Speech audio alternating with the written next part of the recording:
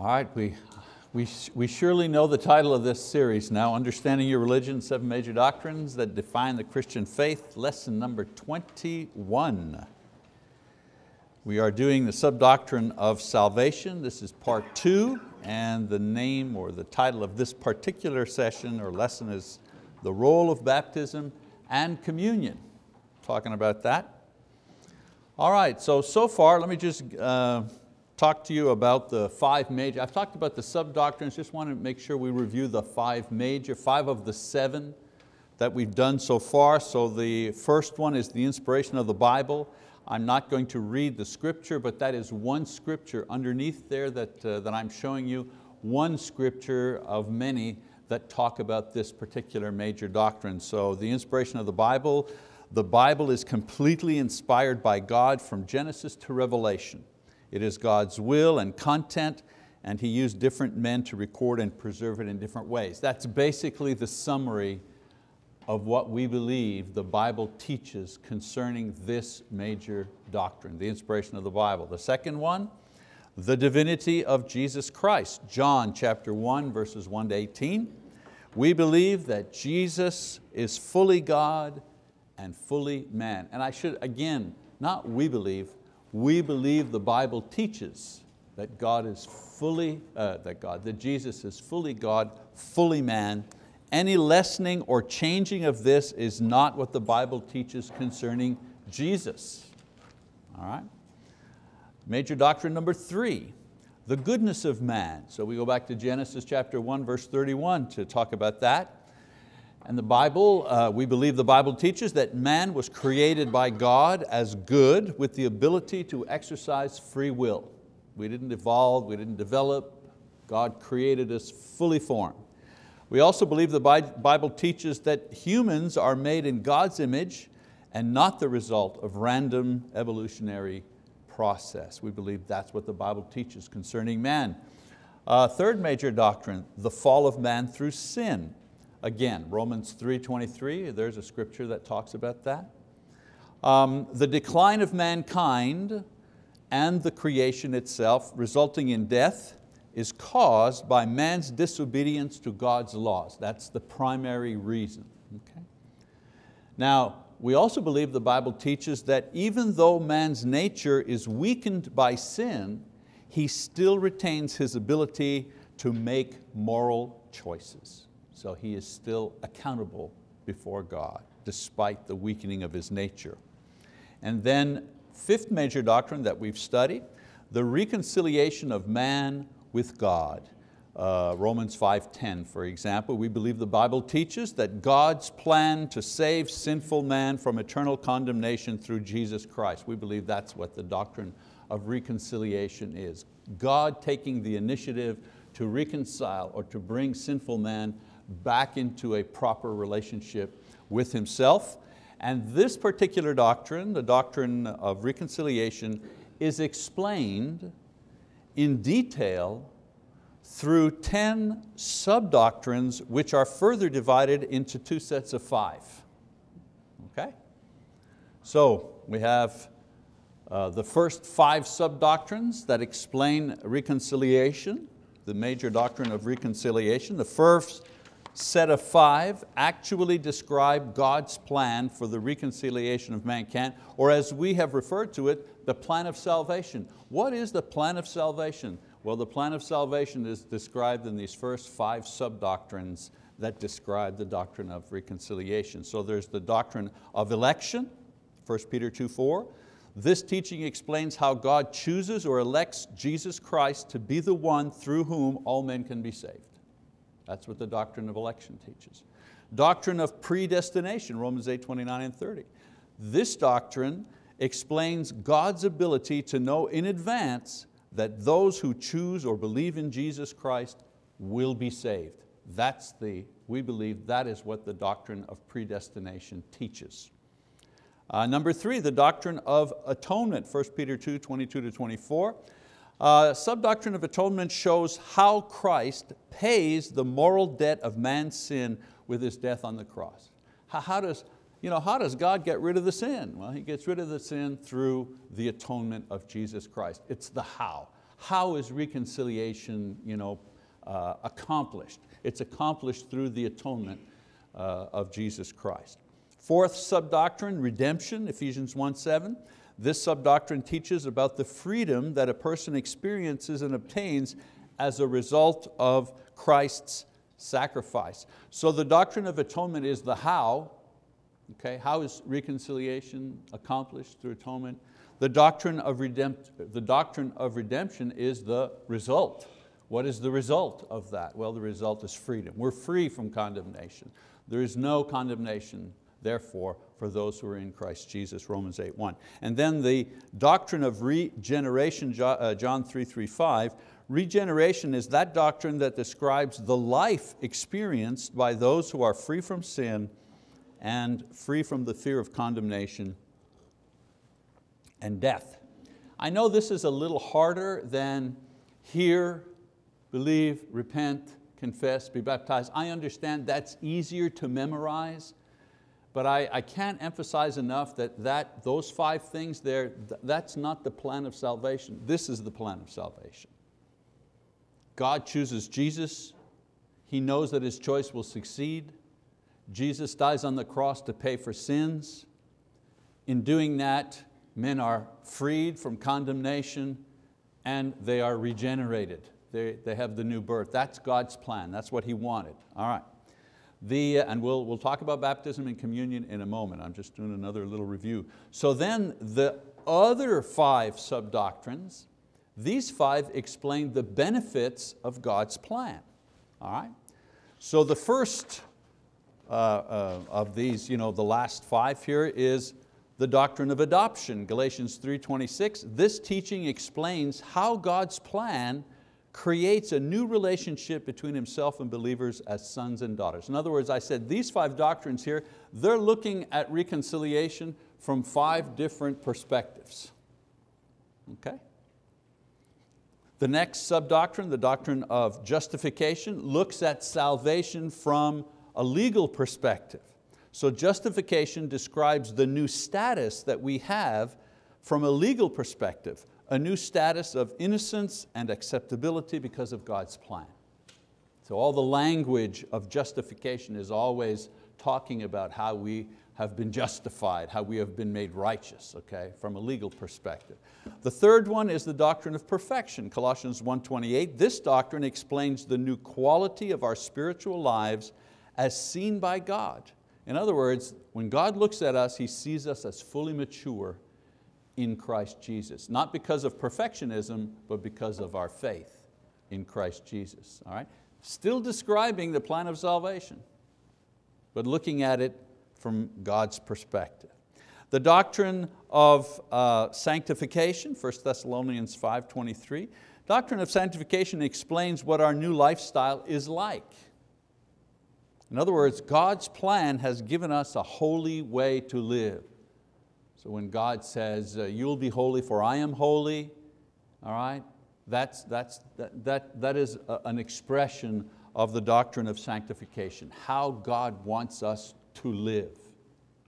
And then the doctrine of salvation, the sub-doctrine of salvation, the one we're studying, Mark 16:16, this is the final teaching that describes the new distinction now made between ourselves and others because of God's plan. And this is the sub-doctrine, by the way, that causes so much heartburn with other people. This is the sub-doctrine where other people say, oh, you think you're the only ones going to heaven, or you think you're so good, blah, blah, blah.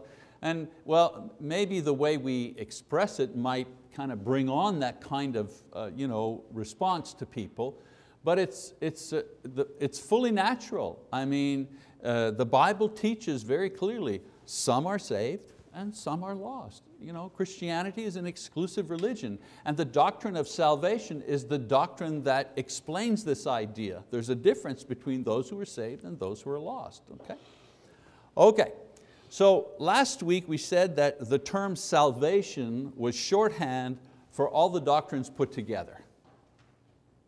To say God's salvation is to include all of the information about the inspired Word, the divine Son, the condition of mankind, God's plan of reconciliation, all of the stuff that we've been talking about for 20 weeks you can take it all and just compress it all down into one word: salvation. It's the end result of everything that comes before it. I also showed you that baptism was always mentioned in the Bible in relationship to salvation. So we said that baptism is the historical moment when the benefits of salvation come into operation. I also told you that the cross, that's the historical moment when the sins were paid for. There's a time, you could pinpoint it to a day, an hour, when Jesus was crucified. That's historical, that's not metaphorical, that's not up in the air. That's a real thing that happened on a day at a certain time. And so historically, when were the sins paid for? Boom, on such and such a day at such and such an hour. Okay, when do we enter into the blessings of salvation? Well, on a certain day, a certain month, a certain hour. How do we know that? Well, it's the time of our baptism. Okay? We come to this conclusion because every time the conclusion that baptism and salvation is necessary, we come to this conclusion because every time baptism is mentioned in the New Testament, it is always mentioned as the point where salvation occurs. For example, in Galatians 3:27, Paul talks about being clothed with Christ for those who have been baptized. Well, do you know anybody who is lost who is clothed with Christ? No. Clothed with Christ is just an imagery that describes what? Salvation. And Paul does what? He links that clothed with Christ status with what?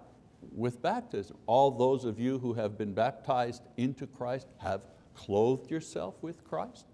So he links baptism with salvation using the imagery of being clothed with Christ.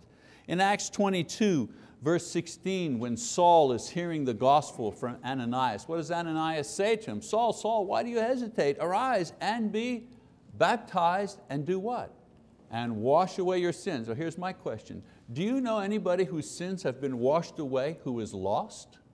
Is that how we refer to lost people? Of course not. People who have their sins washed away, those are the saved. Again, another image to describe the very same thing, and yet what is Luke doing?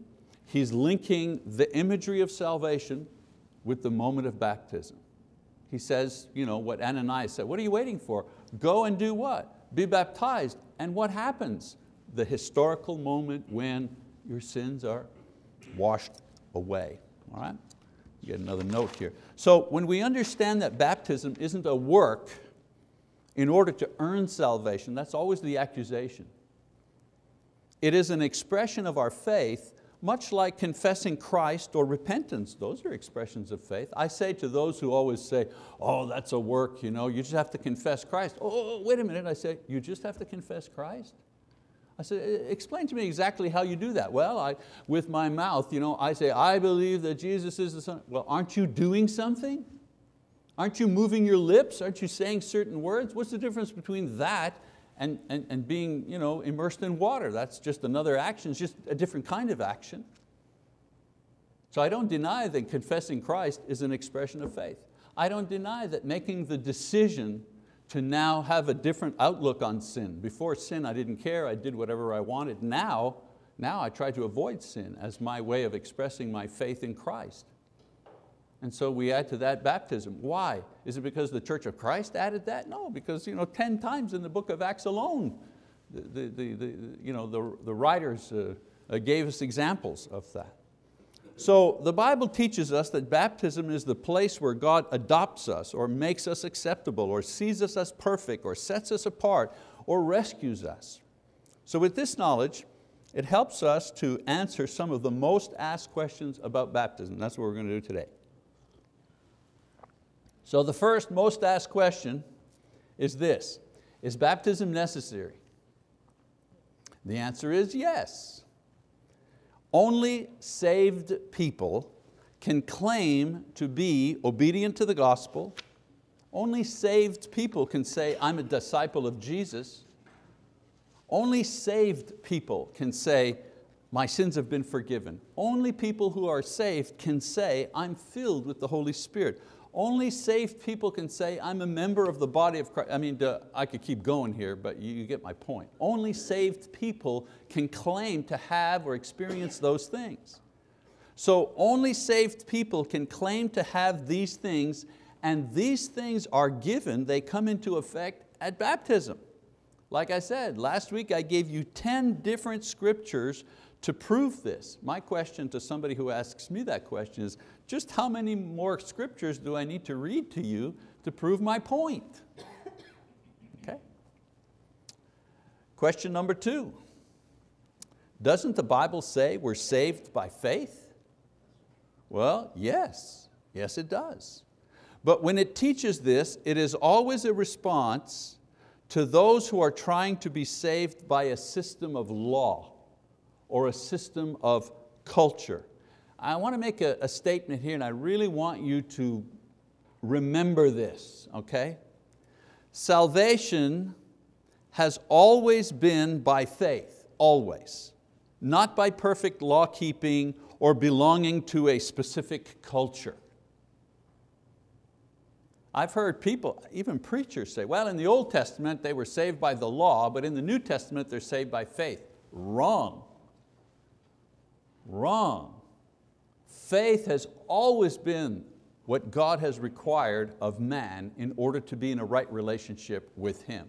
From Adam and Eve all the way to the last person on earth. But faith has always been expressed according to God's will in concrete ways. For example, how did Noah express his faith? He built the boat. And how did Moses, how did he express his faith? Well, he returned to Egypt to face the Pharaoh. And believers in Jesus on Pentecost Sunday, how did they express their faith? Well, they repented of their sins and they were immersed by the apostles. So here's another thing I want you to remember.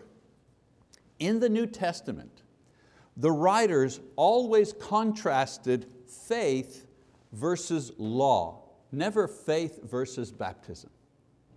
See, the argument is a wrong argument. Okay? And if you step into that argument, you find yourself, why am I getting all tangled up here? It's because it's a false dichotomy. It's false. It's not faith versus baptism. The writers always were contrasting salvation by a system of faith versus salvation by a system of law. And that's what Paul argues to the Galatians. You've left so quickly, he says, the gospel that I taught you and gone back to doing what? Trying to save yourselves through law keeping. Circumcision and tithing and rules about worship. So the writers understood that baptism was simply an act of faith which demonstrated the authenticity of their belief. A person who believed the gospel expressed that faith in repentance and baptism and was thus saved. This is what obeying the gospel actually means. We've talked about that. Isn't it interesting that nowhere in the New Testament, not one single instance in the New Testament, does anyone question the necessity of baptism? There's no debate between any of the apostles or any of the disciples of the apostles about the necessity of baptism. No one in the Bible, from Matthew all the way to Revelation, not a single person, not a single word is ever mentioned about the necessity of baptism. It was taken for granted. It's only in the modern time that we've kind of started this debate. It doesn't exist in the Bible. Now, the role of women in the church, yes, that was a debate. In the first century, they debated that. Paul had to write to the church in Corinth to kind of give instructions to Timothy, when to put widows on the list for benevolence. That was an issue. They had to write about that. Circumcision, he had to write about that. Marriage and divorce, he had to write about that. So many problems. The epistles are really letters dealing with issues. But in not a single one of those epistles is there ever a defense of the necessity to be baptized in order to become a Christian. That's zero. Zero discussion. So like I say, that's like a modern argument, made up argument that we talk about today, which is not even discussed. Okay, here's the doozy, number 3. What about Romans chapter 10, 10 to 13? This passage is used by evangelicals to prove that the moment of salvation is when one gives intellectual assent. In other words, when they think or they decide to believe. This is the historical moment of salvation and not baptism. And the reason they believe this is because they do not interpret this passage in its proper context. So let's read the passage. Paul is saying, for with the heart a person believes, resulting in righteousness, and with the mouth he confesses, resulting in salvation. For the scripture says, whoever believes in Him will not be disappointed, for there is no distinction between Jew and Greek, for the same Lord is Lord of all, abounding in riches for all who call on Him, for whoever will call on the name of the Lord will be saved. And usually when they read that to us, we go, we don't have an answer to that. Well, the answer to that is taking a passage out of context to prove something that the passage was not meant to prove. I could do the very same thing because they say, look, it says whoever calls on the name of the Lord will be saved. Boom, that's all you have to do. Well, you know what? I could do the same thing with, let's see, Luke 24. Luke 24 says, and Jesus said to them, or He said to them, thus it is written that the Christ would suffer and rise again from the dead the third day, and that repentance for forgiveness of sins would be proclaimed in His name to all nations, beginning from Jerusalem. Oh boy! Well, we've just eliminated baptism here. We've eliminated confessing Christ. All you have to do is repent. If I just take that one scripture alone, I can make a case that so long as you feel bad about your sins, you'll be forgiven, because isn't that what it says? It's exactly what it says. So it's easy to take one passage and build your whole case on one passage. But when you're formulating doctrine and practice, you have to take all the passages that talk about that thing and build your case. So let's take a look at Romans 10, 10 to 13 in context. And in order to do that, I have to tell you what the whole book of Romans is about, but we're going to do that in a very quick way, okay? So if you're to study a survey of Romans, it works like this. Chapters 1 to 3, Paul proves the point that all men are guilty of sin, both Jews and Greeks. That's chapters 1 to 3. Chapters 4 and 5, Paul puts forth God's plan of salvation through reconciliation achieved with Christ. So in chapters 4 and 5, he explains the plan of salvation. Okay? In Romans 6, 7, and 8, he explains the response to God's offer of salvation and the terms of the new life in Christ.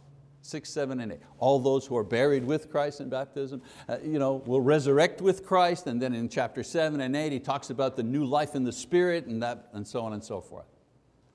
In chapters 9, 10, and 11, he answers the question, how come the Jews who had all of these advantages missed the boat? They lost. They didn't believe in the Messiah. What happened? How come they didn't get saved, yet they had everything? So Paul explains why that is in chapters 9, 10, and 11. And then in chapters 12 to 16, he explains how we should live as Christians. Okay? Offering ourselves as living sacrifices. Okay? And he goes on for 4 chapters to describe the new life that we have in Jesus Christ. Okay, so the passage that we talked about, Romans 10, 10 to 13, is right in the middle of the section where Paul is explaining why the Jews who had great spiritual advantages failed to receive the promised salvation. That's what he's explaining there, and that's what that passage is located. So Paul is comparing the Gentiles who did not know God but accepted Jesus. He's comparing them to the Jews who had the law and the prophets and the promises but rejected Jesus.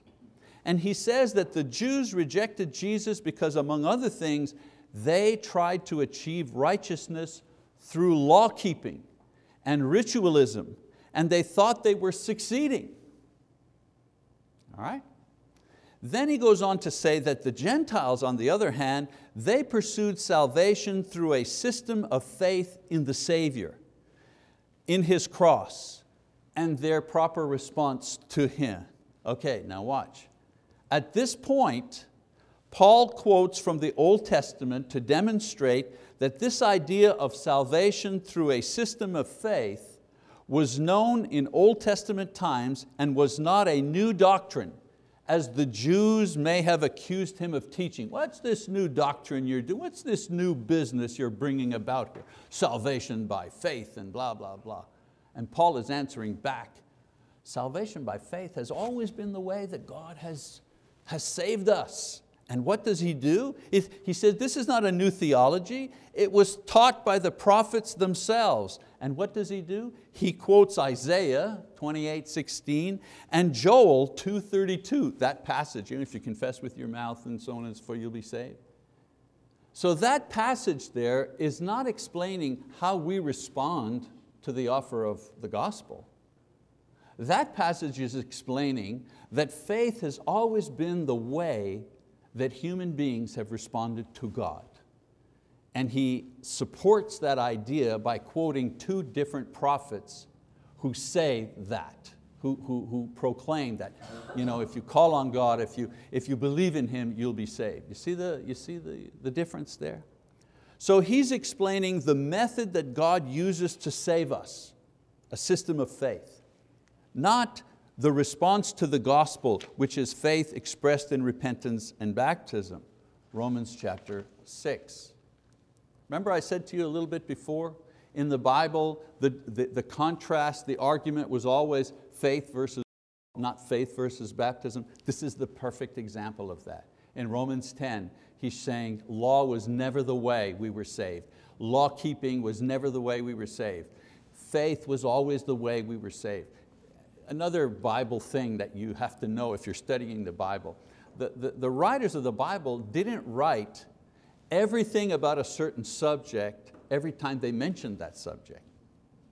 Because if that was the case, the Bible would be that thick. Imagine if every time we had this lesson, I retaught lessons 1, 2, 3, 4, 5, 6, 7, 8, 9. We're in lesson 21. I begin by teaching lessons 1 to 20. Well, we'd be here for days. I'm assuming that you already know the basics that we've talked about, and I move on. Well, that's exactly what the writers of the New Testament do. They believe that their readers understand the idea of the response of faith, and he's taken 3 chapters to explain it, Romans 4, 5, and 6. So he doesn't repeat all of that again in Romans chapter 10.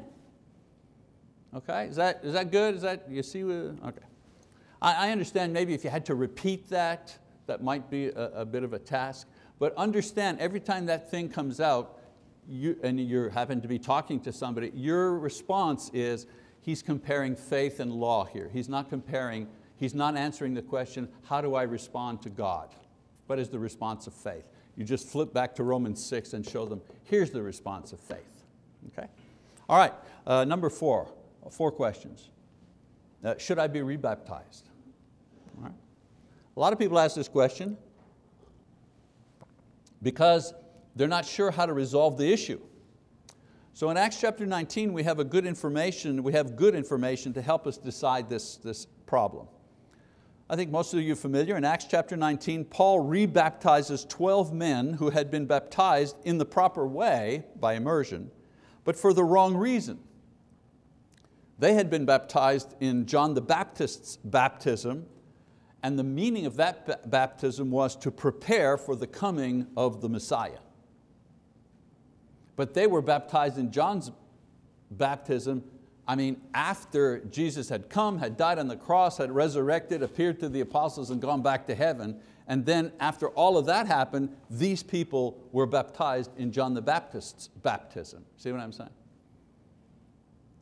So Jesus' command to baptize in His name, or in the name of the Father, Son, and the Holy Spirit, and so on and so forth, eclipsed John's baptism. So what does Paul do?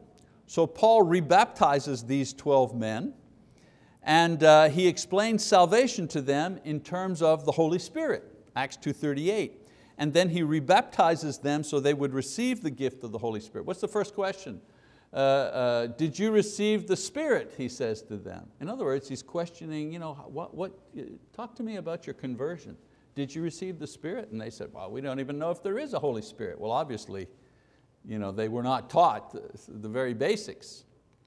So Paul, understand here, Paul could have explained salvation using any other image. He could have talked about salvation in terms of sonship or having a clear conscience or being clothed with Christ, but he didn't. He chose only one image of salvation to explain salvation to them, and then he baptized them. So here's the question to ask when it comes to rebaptism. Number one, was I baptized in the right way? Now the right way, the manner, is by immersion in water as a repentant believer in Christ. There is no one today with the scholarship that we have, not just in the churches of Christ, but I mean in any scholarship, there's no one today that doesn't understand and know that the method of baptism during the time of John the Baptist and Jesus was by immersion. No reputable scholar today would argue that baptism was by sprinkling, no. I mean, the language used, there's several different words used. There's a separate Greek word used for the term to sprinkle. There's another complete different Greek term to use for pouring. And then there's a third Greek term used to really? There's a third Greek term used to describe immersion. And every time in the New Testament they talk about baptism, they always use the Greek word for immersion or to plunge. So today it's beyond argument that baptism is by immersion. And I tell people, well, maybe you were a baby and you didn't remember, or maybe somebody just threw some water at you. So you have to be, number one, be baptized in the correct way. And then number two, was I baptized for the right reason? The reason for baptism is salvation. That's the reason. And that salvation could have been explained to you in a variety of ways. You could have been baptized to obey the gospel. Well, that's when you obey the gospel, that's salvation. Or you could have been baptized to become a disciple of Jesus. Well, that's salvation. Or you could have been baptized because you were looking for the new birth, or somebody explained to you salvation in terms of being born again. Well, that's salvation. Or you could have been baptized to receive the forgiveness of sin, the Holy Spirit, Acts 2:38. That's salvation. So when you are baptized for one of these ideas connected to salvation, you receive all of the blessings. For example, I'll use myself. So I was baptized in 1977, and I did it, and I remember doing it because I really stumbled or focused on Mark chapter 16, verse 16. Those who believe and are baptized will be saved. And I saw that as a question of obeying Jesus. I had never done that. I had never myself said, you are the Son of God, and in order to be saved, I need to repent of my sin. I need to believe in you, and I need to be baptized. I had been baptized before. Man, I was the most dunked person you could ever meet. I mean, I was baptized as a baby in the Catholic Church, and then I went with the Pentecostals for a while, and I was baptized in the Spirit with them, and somebody else baptized me in a lake, all for a variety of reasons, none of which were in the Bible. So when I saw that, I was baptized, clearly understanding what I was doing. Now here's the thing. At that time, I didn't understand that when I was baptized, God would have His Spirit dwell in me. I didn't grasp that idea. I didn't grasp the idea that I was becoming a son of God. I didn't grasp the idea that God would see me as mature, as perfect in Christ. Those ideas had not yet been taught to me. And I learned them as I went along. It was a wonderful road of discovery. Whoa, the Holy Spirit actually dwells in me. Romans 8, the Spirit that's in me is the same Spirit that was in Christ, and the Spirit that raised Christ, that same Spirit's going to raise me up. Wow, that's awesome. What I didn't do, thankfully I had a good teacher, is I didn't run back to the water and get rebaptized every time I discovered something new about baptism. The idea is there can be 10 different biblical reasons to become a son of God, to obey, to become a disciple, to be added to the church, to receive the Holy Spirit. And, there are 10 different biblical imagery, if you wish, that explains what happens when you're baptized. If you're baptized for one of those, you get all of them. Conversely, if you're baptized for not a biblical reason, then you don't get any of them. All right? So if you were baptized to show that you were saved 10 years ago, no. If you were baptized to please your mother, no. If you were baptized because it's your birthday, no. That doesn't work. All right? If you were baptized so you could take communion, no. So these are not biblical ideas, and you should perhaps reconsider. Reconsider, restudy the issue. So the little equation, a biblical reason, a biblical method equals salvation. All right, one other thing, let's talk about communion. I've only got about 5 minutes, so pray that you just stay with me here. There's a beautiful fulfillment and dynamic at work when we take the Lord's Supper, because in this action is stitched together all of the doctrines, believe it or not, that we've studied.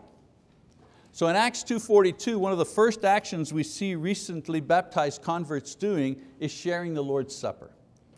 Whereas baptism marks the historical moment when we appropriate all the blessings provided for us through God's plan of salvation, communion is a commemoration of God's plan throughout history.